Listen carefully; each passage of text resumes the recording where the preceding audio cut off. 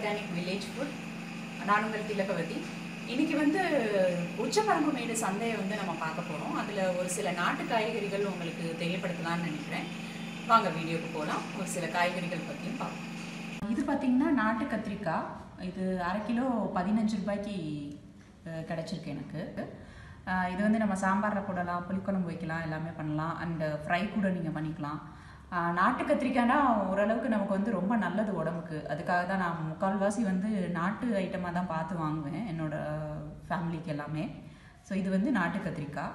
இது பாருங்கள், இந்த மாதிரி வயலட் கலரில் நீள நீளமாக ஒரு மாதிரி கோடு மாதிரி இருக்கும். இது வந்து அங்கே ஒருத்தர் இயற்கை விவசாயம் பண்ணுறவர் இந்த நாட்டு கத்திரிக்காய், நாட்டு வெண்டைக்காய், அப்புறம் வந்து பீர்க்கங்காய் இதெல்லாம் வச்சுருந்தாரு. ஸோ அதனால் நான் மொத்தமாக அவர்கிட்டயே வாங்கிட்டேன். இது வந்து சின்ன சின்னதாக இருக்குது, நல்லா பிஞ்சு வெண்டிக்காவாக இருக்குது. இதுவுமே பார்த்திங்கன்னா அரை கிலோ வந்து இல்லை 1/4 கிலோ வந்து 10 ரூபா அப்படின்னு சொல்லி கொடுத்தாரு. அவர் சின்ன வியாபாரி அப்படின்னு சொன்னார்.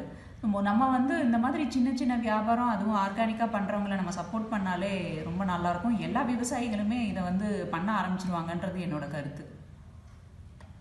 இது வந்து பார்த்திங்கன்னா நாட்டு தக்காளி. இப்போ நாட்டு தக்காளி அப்படின்னு நான் ஹைப்ரிட்டை தான் வந்து நிறைய பேர் சொல்லிட்டு இருக்காங்க. ஆக்சுவலாக நான் சின்ன வயசுலலாம் இந்த மாதிரி தக்காளி தான் நான் பார்த்துருக்கேன், நாட்டு தக்காளின்னு சொல்லி. இது வந்து ரொம்ப பெரிய சைஸ்லாம் வராது, ஓரளவுக்கு நார்மல் சைஸ் வரும். அண்ட் அதோட விளைச்சல் கம்மியாக ஆக வந்து இந்த மாதிரி சின்ன சைஸாக ஆயிரும். அது வந்து இதில் பார்த்தீங்கன்னா சீடு வந்து ஜாஸ்தி இருக்கும். அதுலேயே நீங்கள் கண்டுபிடிச்சலாம் இது நாட்டு தக்காளியா இல்லை ஹைப்ரிட் தக்காளியா அப்படின்னு. அது போக இந்த தக்காளியில் நீங்கள் எந்த குழம்பு வச்சாலுமே அப்படி ஒரு டேஸ்ட் இருக்கும். நீ மட்டன் குழம்பா இருக்கட்டும், சிக்கனாக இருக்கட்டும், சாம்பார் இல்லை புளிக்குழம்பு. இன்ஃபேக்ட் நீங்கள் சாம்பார் வைக்கும்போது புளி ஊற்றவே தேவையில்லை. இதுவே ஒரு 4-5 பழம் எக்ஸ்ட்ரா போட்டிங்கனாலே அவ்வளோ புளிப்பு இருக்கும் இதில். அந்த மாதிரி நீங்கள் யூஸ் பண்ணிக்கலாம்.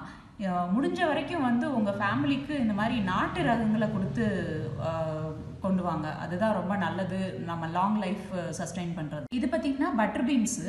இங்கே டவுன் சவுத்து தான் கிடைக்கும். அதாவது கொடைக்கானல், நம்ம மதுரை, விருதுநகர் அந்த பக்கம் தான் இது வந்து ஜாஸ்தி கிடைக்கும். இது வந்து ரொம்ப ரொம்ப ப்ரோட்டீன் ரிச் உள்ள ஒரு காயினே சொல்லலாம்.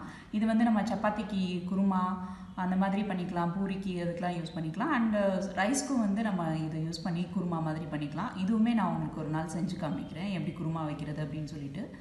இது மோஸ்ட்லி கிடைச்சதுன்னா அவங்க குழந்தைங்களுக்குலாம் வாங்கி கொடுங்க, ரொம்ப ரொம்ப நல்லது. ப்ரோட்டீன் ரிச் அதிகமாக இருக்கும் இதுக்கு, அதனால நீங்கள் வாங்கி கொடுக்கலாம். இது வந்து பார்த்திங்கன்னா அவர் நாட்டு பீக்கங்காய் அப்படின்னு சொல்லி சொன்னார் அந்த ஆர்கானிக் ஃபார்மரு. இது கலருமே வந்து கொஞ்சம் பேல் க்ரீனாக தான் இருக்குது. நம்ம பொதுவாக வந்து மார்க்கெட்டில் பார்த்தோம்னா ரொம்ப திக்கு க்ரீனாக இருக்கும். ஸோ இது வந்து பேல் க்ரீன் கலரில் தான் இருக்குது. ஐ திங்க் இது வந்து கண்டிப்பாக நாட்டு பீக்கங்காயாக தான் இருக்கும். ஸோ இதுவும் வந்து 1/4 கிலோ 10 ரூபா சொன்னார், நான் வாங்கிட்டேன். இது வந்து பார்த்திங்கன்னா நாட்டு கருவேப்பிலை இப்படி தான் இருக்கும், ரொம்ப சின்னதாக. அதோட இலைகள் வந்து ரொம்ப சின்னதாக இருக்கும். இப்போ நீங்கள் இதை தாளிக்கிறீங்க அப்படின்னாக்கா நல்லா சடச்சடன்னு தெரிக்கும், மேலெல்லாம் தெரிச்சிடும் நமக்கு. அந்த மாதிரி சடச்சடப்பு இருக்கிறது அப்படின்னா மட்டும்தான் அது நாட்டு கருவேப்பிலை. அதுவும் இலை வந்து பார்த்திங்கன்னா பொடிசாக இருக்கும். இது வந்து அந்த அழகர் கோயில் பாட்டிக்கிட்ட நான் வாங்கினேன். இது வந்து 5 ரூபா. இது நல்லா பார்த்தீங்கன்னா தெரியும், இதோ சின்ன சின்ன இலையாக இருக்குது பாருங்கள். இது மாதிரி நாட்டு கருவேப்பிலை வாங்கி அதை வந்து நம்ம இட்லி பொடியிலலாம் சேர்த்து உங்கள் குழந்தைங்களுக்கு நீங்கள் வந்து கொடுக்கலாம். அது போக இதை தாளிச்சுங்கனாலே இது வந்து சாப்பிட்றதுக்கு அவ்வளோ டேஸ்ட்டாக இருக்கும். சட்னி தாளிச்சிங்கனாலோ அந்த ஃப்ரை பண்ணுற இதில் வந்து தனியாக கருவேப்பிலையெல்லாம் சில பேர் எடுத்து போடுவாங்க. பட் இது வந்து நல்ல டேஸ்ட்டு இருக்கும். நீங்கள் சாப்பிட்டு பார்த்தீங்கனாலே உங்களுக்கே தெரியும். இது பட்டர் பீன்ஸ் வந்து உங்களுக்கு எப்படி இருக்குதுன்னு சொல்லி நான் காமிச்சிடுறேன், உரிச்சு காமிச்சிடுறேன். இந்த மாதிரி ஒயிட் கலரில் இருக்கும். இந்த மாதிரி பொடிசாக இருக்கிறது மட்டும்தான் வந்து இதுலேயுமே நாட்டு பட்டர் பீன்ஸு. இது பார்த்திங்கன்னா ரொம்ப கொஞ்சம், அதாவது நார்மல் சைஸாக இருக்கும். இதுலேயே பெரிய சைஸ்லாம் இப்போ வருது, அது வந்து ஹைப்ரிட்டு. அந்த மாதிரி இருக்கிறது வாங்கக்கூடாது. இந்த மாதிரி இந்த சைஸில் இவ்வளோ தான் இதோட அளவே பார்த்திங்கன்னா, வளர்கிற அளவு வந்து இவ்வளோ தான் இருக்கும். இந்த மாதிரி கிடச்சதுன்னா கண்டிப்பாக வாங்கிடுங்க நீங்கள். அழகர் கோயில் பாட்டிக்கிட்ட தான் வாங்கினது. அவங்க ஆர்கானிக் ஃபார்மிங் பண்ணுறாங்க. அந்த தோப்பில் விளைஞ்ச மாம்பழம் இது பேர் சப்பட்டைன்னு சொல்லுவாங்க. இன்னொரு பேர் என்னென்னா சப்போட்டா மாம்பழம் அப்படின்னு சொல்லுவாங்க. இது டேஸ்ட் வந்து கொஞ்சம் ரொம்ப நல்லாயிருக்கும். அதனால கிலோ 120 ரூபா சொன்னாங்க. ஆர்கானிக் தானே, அதனால எவ்வளோ ரேட்டாக இருந்தாலும் பரவாயில்லன்னு சொல்லி நான் வாங்கிட்டேன். இது டேஸ்ட்டு நான் இன்னும் பார்த்துட்டு உங்களுக்கு சொல்கிறேன். இப்போ வந்து சந்தையிலேருந்து வாங்கியிருக்க ஒவ்வொரு பொருளுமே வந்து நான் ஒவ்வொரு நாள் ஏதாவது ஒரு டிஷ் உங்களுக்கு பண்ணி காமிச்சிடுறேன், அது எப்படி இருக்குது அப்படின்னு சொல்லிட்டு. இது வந்து பார்த்தீங்கன்னா கருணக்கிழங்கு. ஆக்சுவலாக சென்னையில் இருக்கிறவங்களாம் கருணக்கிழங்கு வந்து சேனக்கிழங்கு தான் கருணக்கிழங்குன்னு சொல்லிட்டு இருக்காங்க. ஆக்சுவலாக அது தப்பு. இதுவுமே பார்த்தீங்கன்னா மதுரை அப்புறம் கருப்புக்கோட்டை, திண்டுக்கல் அந்த மாதிரி ஏரியாக்களில் வந்து இது ஜாஸ்தி கிடைக்கும். இது பிடிக்கரணைன்னு இன்னொரு பேர் சொல்லுவாங்க. இது வந்து மூலத்துக்கு வந்து ரொம்ப ரொம்ப நல்லதுங்க.